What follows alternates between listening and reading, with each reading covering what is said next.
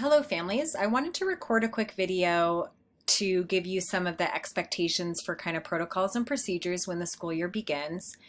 I know that many of you are also anxious about how a lot of the content and curriculum is going to work if you're new to Boulder Universal or if you're new to online learning in general. And that will be found right within your Schoology content when you log in and school starts on the first day. There will be a video there that will help you navigate Schoology, how to find what to do for each day, how to find out how to submit things, and just the general kind of nuts and bolts of Schoology as you work through the FLVS curriculum. This is more going to be general BU policies and kind of how the classroom works. And so I know you got a welcome video from me already, just kind of introducing myself and letting you know about some of these initial beginning of the year happenings, but now this will kind of be more nitty-gritty. So on this page that I've emailed out, you'll find the Boulder Universal Handbook, which has all of our school's procedures, protocols, and policies. And so that's important to review. Beyond that, I'm going to go into kind of some more course level specifics. So for pacing, it's important to understand each day that language arts is probably going to take about 90 minutes. Math, we have Dreambox, which is a new individualized program that families can use, and that along with the content will be about 60 minutes. Science is about 30 minutes and social studies is about 30 minutes. And so if you break it up per day, then you would end up with Friday kind of being a catch-up day where you're able to finish up some loose ends. So a lot of our week at a glance covers 4 days, and then there's a 5th day to kind of create some wiggle room. We know sometimes things come up. Another way to pace yourself is to spend each day doing the full course for the day. And so you might do all of the math content for the week. LA would be split between 2 days, and then you would complete science and social studies on 1 day. Again, giving yourself that day to finish any assignments, submit things, email your teachers with any questions, that good stuff. So those are a couple different ideas for how to pace yourself, but do note specifically that language arts is pretty heavy, and so that one is going to take a little bit more time as you maybe work through the content 1 day and then continue on and maybe complete the assignment the next day. Again, within the Schoology class, I'm going to break down a little bit of how it works with practice pages, the interactive journals, and how to find what you submit, but just keeping those pacing things in mind is a good way to kind of start to think about how you're going to plan for your week. Parent involvement. I always say that at Boulder Universal, you are not homeschooling with online content, but you are homeschooling with online content. And the reason why I put it that way is because, especially at the beginning of the year, especially at a 2nd grade level, there is going to be a high level of parent involvement. We're not a homeschooling program because you don't get to pick and choose what content to do. You're required to do the content, and submitting is how we take attendance, submitting the assignments, and I'll touch on that more later. And yet at the same time, the level of intensity with parental involvement can feel a little like homeschooling at times, especially while kids are learning the program and learning how to navigate Schoology. So plan on being pretty involved and plan on, at least planning out the day with your child. Maybe you're able to give them a little bit of independent work, then you check in, go back to some independent things that they can do on their own. But I don't want you to be surprised that it does take quite a bit of parental involvement. And it is important that you're also checking the gradebook with your child. There will be a video on how to do that within Schoology, but that's where they'll see feedback from me, and together you guys can make changes or redo assignments, or maybe perhaps there's something I suggest for you applying to your learning and to your assignment for the next time. And so all of that is an important part of the parent being involved, is checking that gradebook, making sure assignments are submitted before the deadline at 8 a.m. on Mondays, and then also just that day-to-day support. For quizzes and assessments, there's learning quizzes within the class, and those are an extension of learning. So parents are welcome to kind of support with those. You can read the questions and the answers to your child. Don't necessarily give them the answer, but you can talk through test responses, especially results once a child is finished and they can review their answers. Maybe if you saw them make a couple errors, talk through that once they're able to see, hey, this one and this one were incorrect, let's talk about why. But when we get to the final module assessments, where the larger and module is finalized. We are asking that students do that completely independently. We're not asking that you, for language arts, read the questions or the answers. You can read the questions and the answers for the other subject areas, but just note that we're, again, asking that you don't guide at all, hint, make suggestions. If your kid makes a wrong answer, you don't say, well, wait a second, let's think about this, right? We want to know what they can do on their own, especially since those final module assessments are a lot of how we assume we can go away and do the report cards where we assess the standards. And so we do want that to be completely independent. And that way we can, say that we really know that they're meeting those standards on their own. And it's tempting for your parents, I think, sometimes to go, oh, well, they really know it. Let me just help them. But we really want that independent level. So the other thing that I want you to note is that district assessments like iReady will be completed synchronously this year. We're going to do that during the virtual office and lab enrichment time. So usually that like 9 to 10:30 block will then become a synchronous time where we will all log in together, and students will take that iReady test on the Google Meet with me. And we're just doing that to kind of create fidelity around the data. So, that's just going to be part of an expectation that you are logged on with us 3 times a year to take those assessments. So that is something to have on your radar. Due dates and deadlines. We do have due dates. And the reason for this, there's 2 different reasons. One is that if it begins to compound where kids are just consistently getting behind, it gets really overwhelming to see where they're at. And kids also just start to feel kind of defeated in the content. So breaking it up by weeks really chunks that and makes it manageable. The other thing is that it's really hard on teachers to have random things coming in all the time. So for us to have a point where, boom, all of those assignments are in, I can grade that all the way from top to bottom, and I'm not going back to an assignment that a kid is submitting that we did 2 months ago, right? So that's really helpful for teachers. The last thing is attendance. This is how we show that you are quote unquote attending the class, because we don't have synchronous times where students are required to be logged in apart from these district assessments.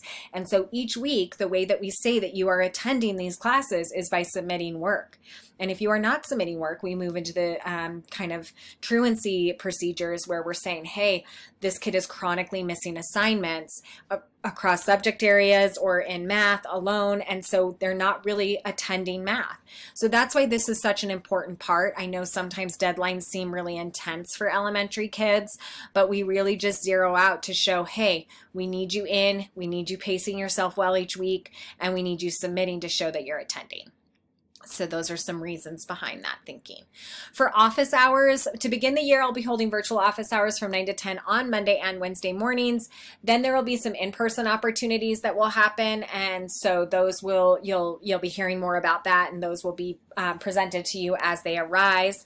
But for now, that office hour time will happen then, and you can use the Google Meet code BU Hargadine. Remember that you need to be logged into your child's Google Drive for BVSD. If you use a personal account, it will not allow you to enter with a BVSD Meet code. So keep that in mind, that you've got to go ahead and log them into their BVSD Google Drive to be able to access that. For enrichment times, this will happen again on Mondays and Wednesdays from 10 to 10:30. There will be times down the road where we will be meeting in person for project-based learning, but this is how we're going to start. 10 to 10:30, we'll have a half hour of different social emotional learning, or just kind of different things like even back to school bingo, lots of fun ways for kids to connect and build community. So during enrichment times, I do have some expectations about how that looks, just like a teacher would have for a learning time in a classroom. So it's important that a student approaches the virtual classroom just like you would a classroom in a brick and mortar setting. My expectations is that students come with the needed materials to participate in the activities. We're not really doing a fishbowl experience where a kid just sits and watches everybody else do it. If they want to be at the activity, I think it's important for them to have what they need to participate. We try to keep materials incredibly simple, so that they're things you can find around the house, but it does take a little bit of prep for parents to say, hey, I've got to print this off, or I've got to remember to have markers. ready for my kiddos so that they can actually participate. It's also important that kids keep cameras on. I want to know, just like I would know that my kid had actually come to circle time, that they're there. So it's important that kids keep cameras on, and then it's important that they behave just like they would in a circle time setting at school. We're not rolling around, jumping off of things, doing something completely different, you know, like playing with different dolls or different things in the background. So this would look and sound like remaining muted, but sitting at an appropriate spot in your home and following the steps and instructions that are presented for the activity. So I want to treat this time really like we would a classroom, just to kind of give it that honor and respect that you would, where you would train children how to sit in a circle time while you're giving instruction. And so if students are not participating appropriately, I may choose to remove them from the meeting. This is not punitive. This is about then presenting a point of connection where they can re-engage appropriately for our next meeting, and maybe say, hey, these are the things that I need you to be doing in a meeting to be able to join us. Again, I'm not looking to embarrass kids. I'm not looking to like call them out. I am looking for setting those standards of norms and expectations the same way I would do that as a teacher teaching in a second grade classroom in a building. So those are some things just to keep in mind. Something to note about grading at the elementary level as we continue on with the kind of the procedures and protocols is that Schoology will give you a percentage grade based on how I am scoring you, or zeros, right? So that'll factor into your grade. But the grade in the grade book is not a reflection of necessarily how they would be graded out on their report card with standards. We are still a standards-based report card program in school, and while we have the grades in Schoology, really teachers are going to dive into various assignments that are going to show us mastery and proficiency of a standard. So just if you are seeing low scores, it's probably an indicator that there are some things that your kiddo needs to adjust in terms of doing the assignments, but it doesn't necessarily mean they're going to do poorly on their report card if they're showing mastery of the standards. We do send report cards twice a year at Boulder Universal. So we have a fall semester grading and a spring semester grading, and we will grade out on the standards that were assessed and instructed on in that particular semester. And so you'll see maybe some blanks in the fall, but then in the spring, we will have assessed all of the standards, and both semesters will have scores for those. So again, pay attention to the grades. More importantly, pay attention to the feedback in the grade book, where the teacher is providing insight and input on how to improve and increase scores if they are low. That's something to consider with missing assignments, that, you know, if we go back, we might say, hey, can you go ahead and finish this assignment? Or we might just ask kids to kind of keep plugging along. But we can also ask for a child, you know, to maybe revise an assignment before a deadline, like, hey, you missed these components, please go back, review that, and resubmit it. And that will increase the score right within that deadline. So that's why it's important to check that grade book. When we talk about attendance and vacation and sick days, as we mentioned, you know, we're taking attendance based on assignments submitted, so you don't actually have to be on specific days and times. So if a kiddo is sick, chances are good that even a teacher in a classroom would say, hey, you know, welcome back to class. Can you take this home and finish it tonight? So we're getting them caught up in different ways, which might even include some work outside of, you know, the class time. And so the general rule is if there's a day or two where a kiddo is sick, we might, you know, assume that you're going to go ahead and get the things in, especially since we kind of create that catch-up day as a buffer. If it starts to get to be multiple days, we would do something similar to what a teacher would do in a classroom, where we would work with you to kind of do the most essential assignments and maybe excuse some other assignments with a doctor's note, that kind of thing. So, you know, if you're going to take a vacation where it's going to be longer, maybe we would connect with you and say, okay, please be sure to have these things done ahead of time. These are like essential.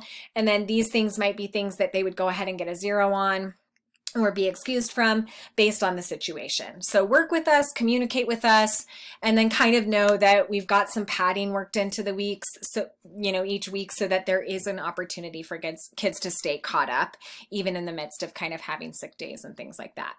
So beyond that, when you get into the Schoology course, you are going to have another video that will give you an overview of how to navigate Schoology and the FLVS content. And so you're going to want to start in language arts when you log in in on the first day of school, and you are going to want to click through the video and all of the getting started information that will be outlined in the video.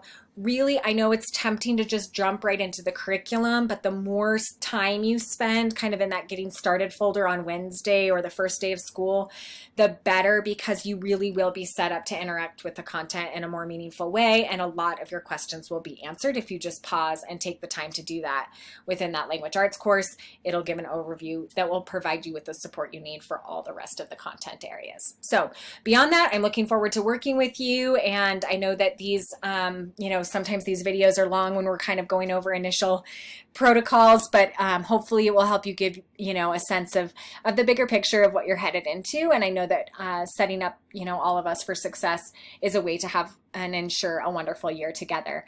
I am looking forward to connecting with you, and please reach out if you have any questions.